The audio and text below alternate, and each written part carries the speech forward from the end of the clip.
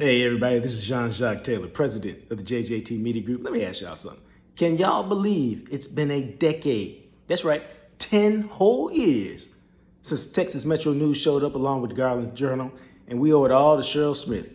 She is the one keeping things alive and making it happen all over Dallas-Fort Worth with community newspapers because, hey, we know that's how things get done. It starts at the community level and then it works up. Big round of applause for Cheryl Smith for making the Garland Journal relevant as well as Texas Metro News. Keep up the hard work, keep up the shine. We love you guys.